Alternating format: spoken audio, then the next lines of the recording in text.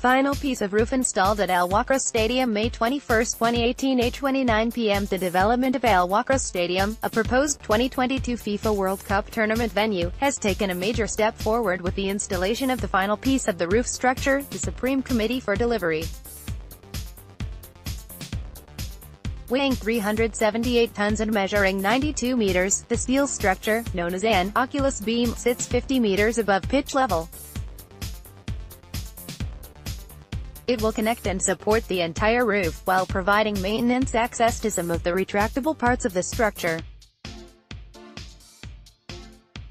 The beam was welded and assembled on-site over 20 days. Originally 6 pieces, the structure was built on temporary frames before being lifted into place.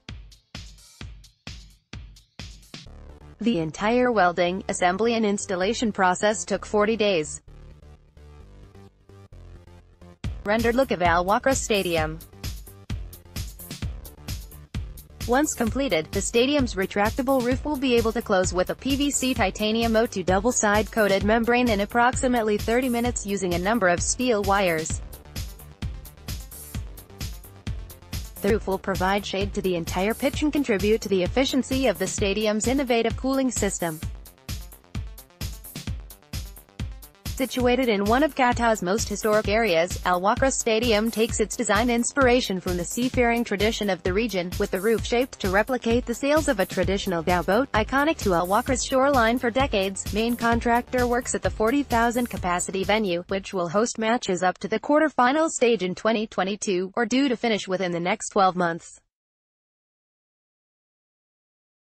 In addition, all the stadium seats have been manufactured by Qatari company Coastal and are currently being installed. Tani Al-Zahra, the SC's Wakrah Stadium project manager, described the roof installation as one of the final major milestones in the project. The stadium is beginning to reflect its memorable and unique design, said Al-Zahra. Installing the roof is a major step forward for our project and almost the final piece of the jigsaw. Al-Zahra continued, installing the seats soon, in the iconic blue and white colors of Wakrah Sports Club, is also helping to bring the stadium to life.